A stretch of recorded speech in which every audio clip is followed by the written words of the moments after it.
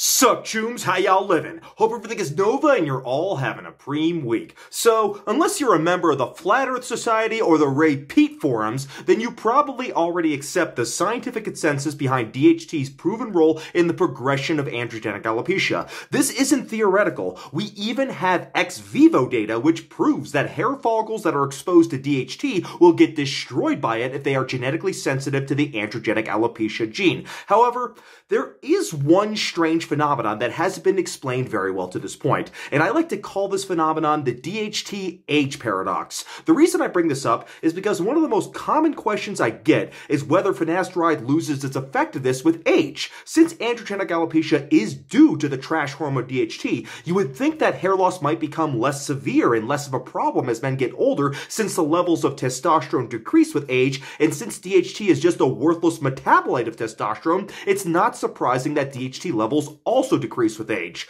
That is what brings us to the DHT age paradox. Despite this decrease in DHT with aging, older people with androgenic alopecia don't suddenly start growing back their hair. In fact, many continue to have their hair loss progress at a normal or an even accelerated rate.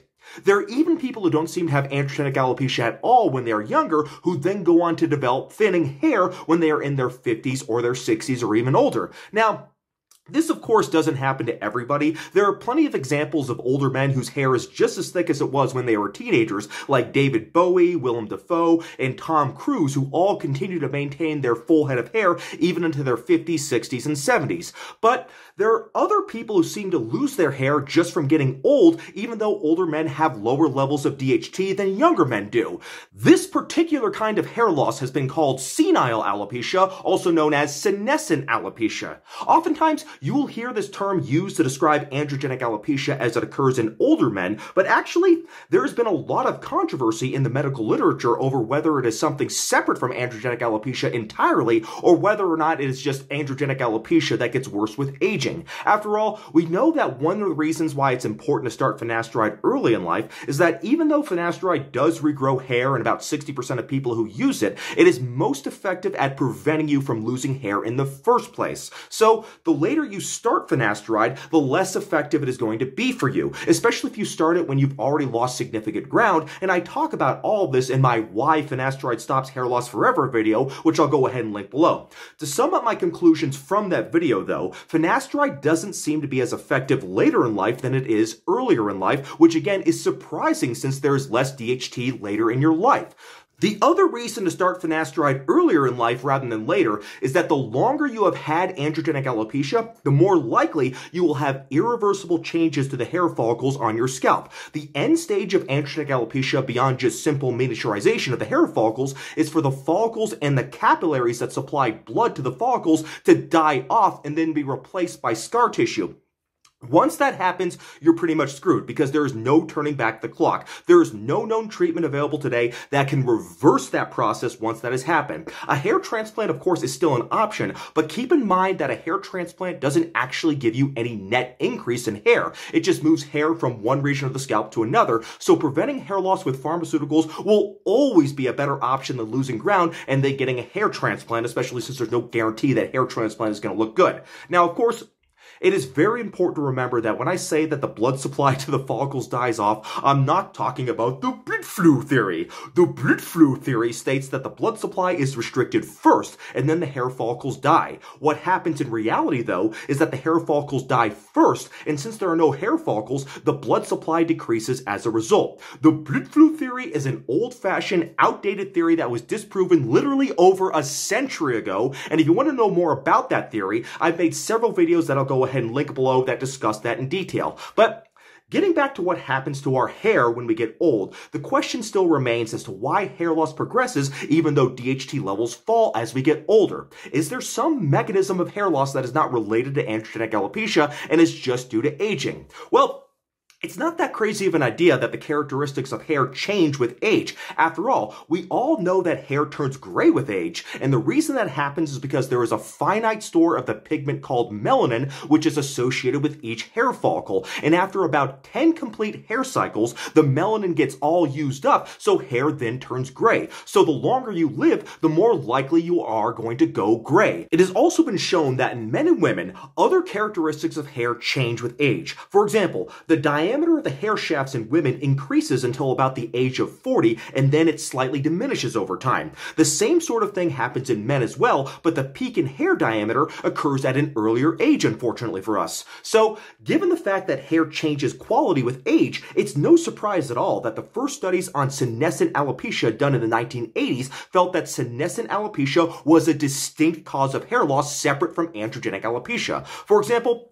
in this study right here, scalp biopsies were performed on men with androgenic alopecia and on men with hair loss that didn't start until they were at least age 50. The biopsies in the men with androgenic alopecia had the typical hair follicle miniaturization that is the hallmark of androgenic alopecia. However, the men with so-called senescent baldness had a reduction in the size of hair follicles and more hair in the telogen resting phase than in the control subject without the miniaturization seen in androgenic alopecia. The study concluded, quote, senescent baldness and male pattern baldness are clearly different processes, unquote. But not every researcher who has studied senescent baldness has felt that it is any different from just plain old-fashioned androgenic alopecia. In other words, starting to go bald when you're over 50 might just be one end of the spectrum of androgenic alopecia. After all, there are over 250 genes associated with androgenic alopecia, so it can progress at different rates depending on genetics. Some people have very aggressive androgenic alopecia and they start losing their hair in their mid-teens, while maybe others just have very slow onset of androgenic alopecia that doesn't start until they are older. In contrast to the study we just showed, the author of the study that was published in 2011 felt that there really was no such thing as senescent alopecia. He felt it was completely fictional. In other words, it's all just androgenic alopecia that we confuse for senescent alopecia sometimes.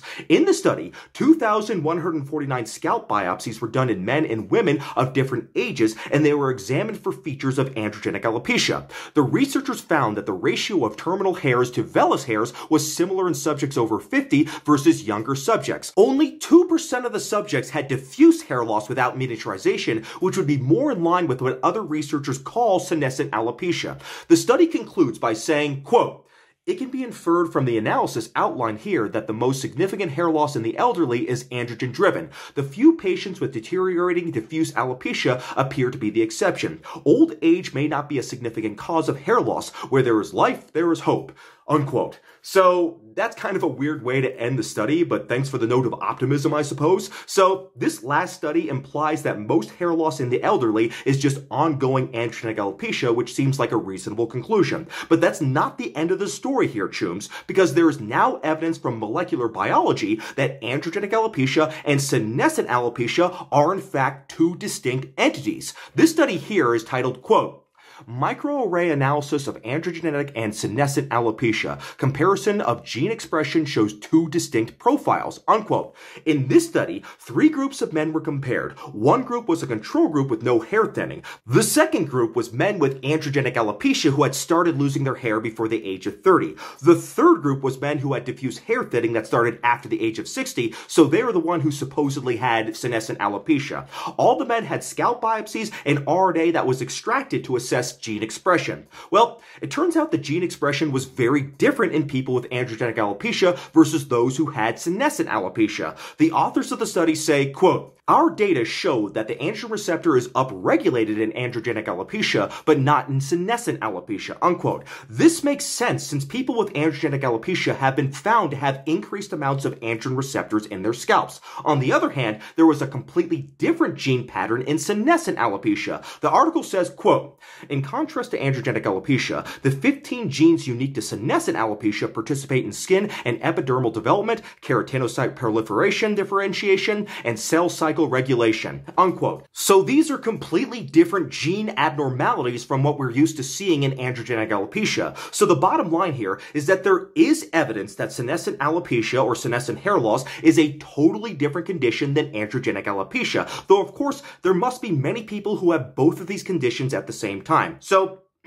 basically, this senescent alopecia may very well, or at least partially explain why finasteride may not be as effective in older men compared to younger men, and it may also explain why hair loss continues to progress as we get older, even though androgen levels decrease naturally with age. So, because of this, men who are older and not experiencing the same degree of success with finasteride may want to consider adding topical minoxidil to their daily hair loss prevention stack. Minoxidil's mechanism of action is not related to androgens, rather it is just a non-specific specific growth stimulant which will work to promote hair growth through a mechanism that is unrelated to suppressing DHT. So to further elaborate on this whole age-DHT paradox thing, our good friend Dr. Trueb, who is the Morton Solus of the hair loss industry, published a thorough review article on hair aging in 2018. In this article, he says, quote, "Since there is a decrease in 5-alpha reductase activity in senescent alopecia, efficacy of 5-alpha reductase inhibitors decreases in men after the age of 60 years. Given that minoxidil exerts its effect independent of androgen metabolism and fibrosis is not a feature of senescent alopecia, minoxidil works well in these men who have retained some hair," unquote.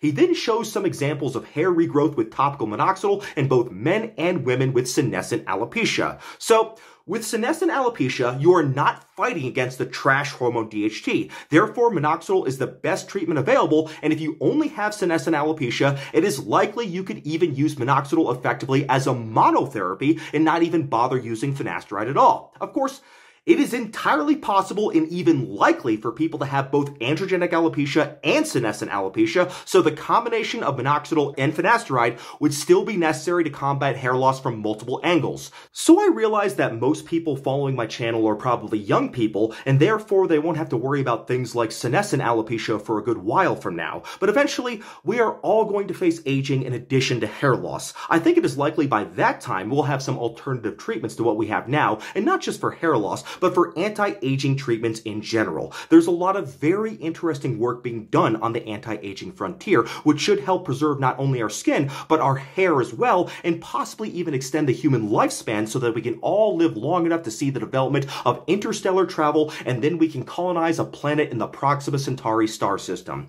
I may be a middle-aged man, but I intend to live forever, and even when I am 1,000 years old, I won't accept being bald, and I hope neither any of you chooms will either. So, until next time, God bless.